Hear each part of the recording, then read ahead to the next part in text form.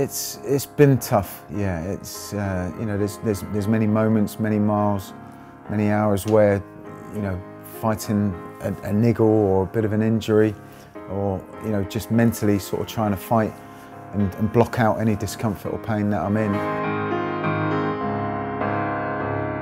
Since the last challenge, my father-in-law has been diagnosed with prostate cancer and has gone through his treatment. We've lost 2 close friends of the family to cancer, and another very, very good friend of ours is undergoing cancer treatment at the moment. So that inspires me to want to do more for Cancer Research UK, to raise money for them and the scientists and the researchers to try and ultimately find a cure to this awful disease.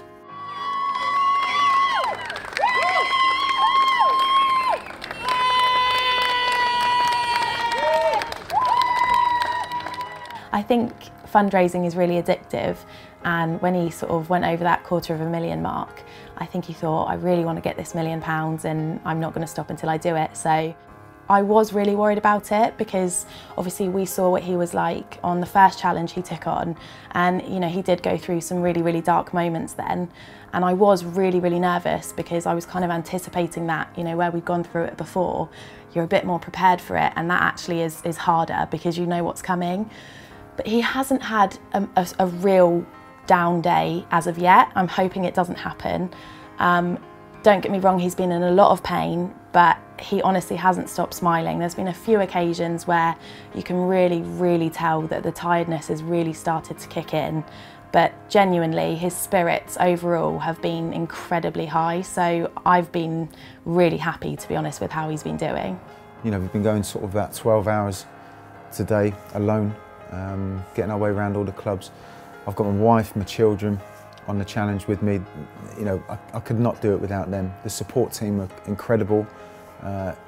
Representatives of Cancer Research UK, just everybody is in it for the right reasons, and they're working their socks off behind the scenes to get me around the country safely and successfully.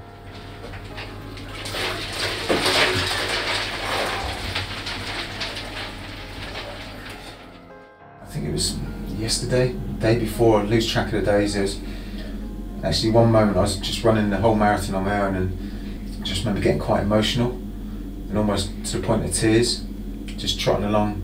And it was the thought of, I really wanted to give up at that point in many ways because I was in such discomfort and pain, but I just got upset at the thought, if I did that, I'd be letting people down, and ultimately sort of probably the effect that would have on donations to what we're trying to raise money for, and how that would affect other people's lives. So yeah, that sort of choked me up quite a bit, and just enabled me to keep going during that moment when I was struggling.